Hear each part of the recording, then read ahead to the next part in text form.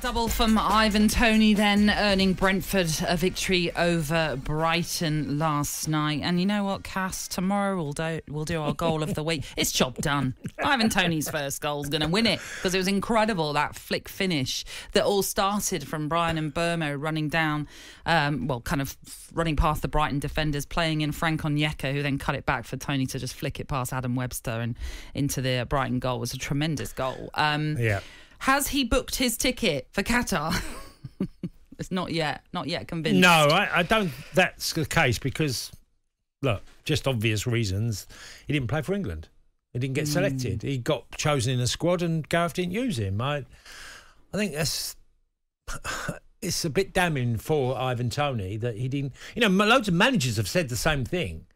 You know, spoke about what he deserves and his merit. He should be there on merit, and I just don't know if Gareth's going to pick him. I think he'll be in the initial squad, but when the final squad gets announced, I have my doubts.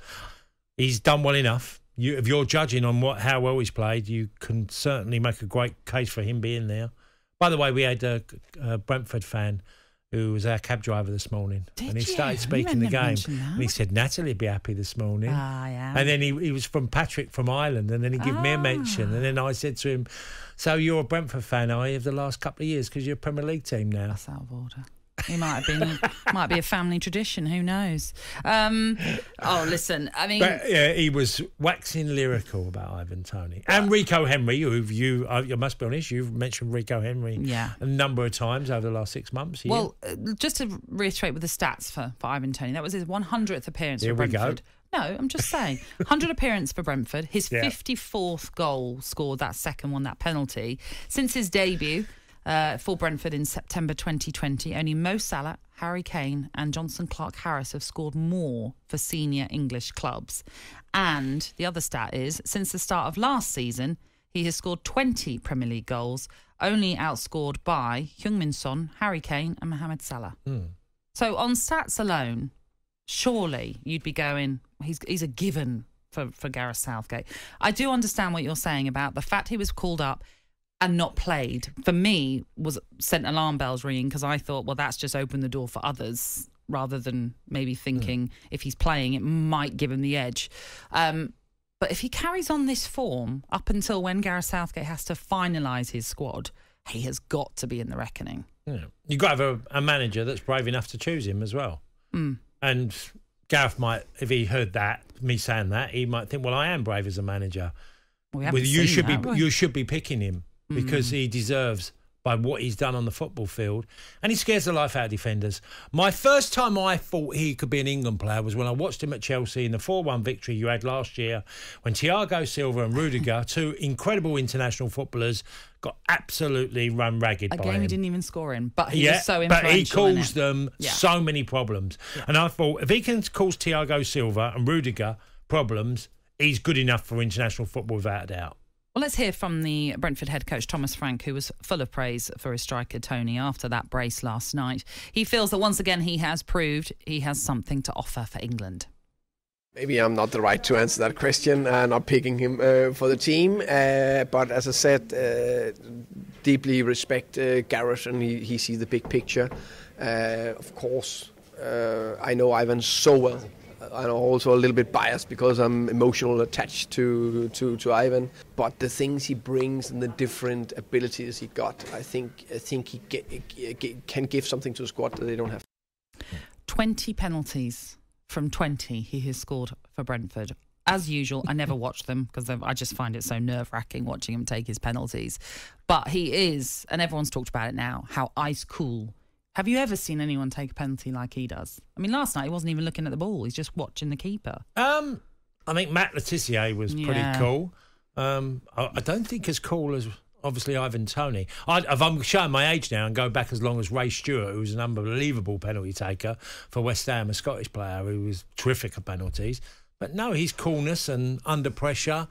And there was something about Ivan Toney that really that makes you feel like he knows where he's going, and every level he's got to, people have questioned whether he'd be good enough for the Championship.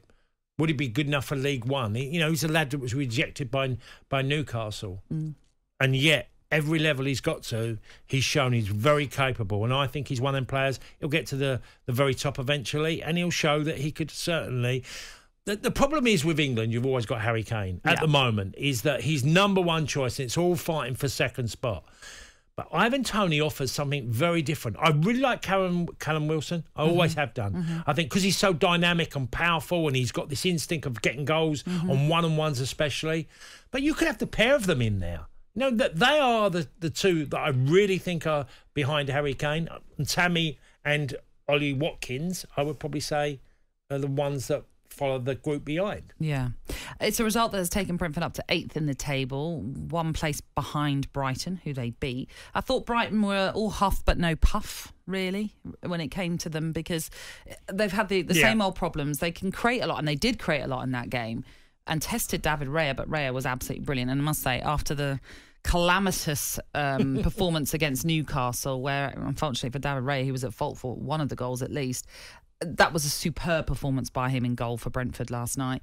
I didn't really think Brighton had much of a threat, really, and that has been their biggest problem. They can create a lot, but they don't really have anyone to stick it in the back of the net.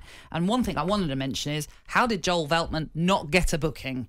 He had so many fouls in that game, and he didn't get a booking. I was really surprised by it. I was actually quite surprised by some of the sort of sly, niggly things. Marginal fouls that he committed often. And I'm with you, but look, Brighton have got... Trossard can get a goal. Yeah. Pascal Gross can get a goal. Yeah. Danny Welbeck does brilliantly well, leads the line fantastically, but he's not going to get 10 goals a season. No. Danny's goal return is not great.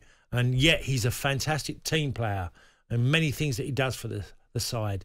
But it does come at a cost. It was a typical game where, and this happened a number of times last season, where Brighton just didn't look like scoring. Exactly. They had a number of games under Graham Potter where you just felt, they're not a side that are going to convert many chances that they get. Yeah. There was one Brighton fan, I should quickly say, that...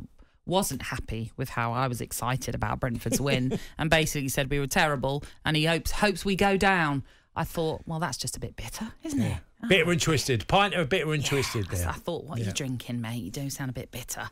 But anyway, it was Brentford that came away with the victory after having gone through a spell of not winning. I think, was it 3 games before that we hadn't won? So as a Brentford fan, I'm absolutely delighted. Game Day Breakfast with Natalie, Sawyer and Toney Cascarino. Saturday mornings from 6 on AM, on DAB, via the talkSPORT app and on your smart speaker. talkSPORT.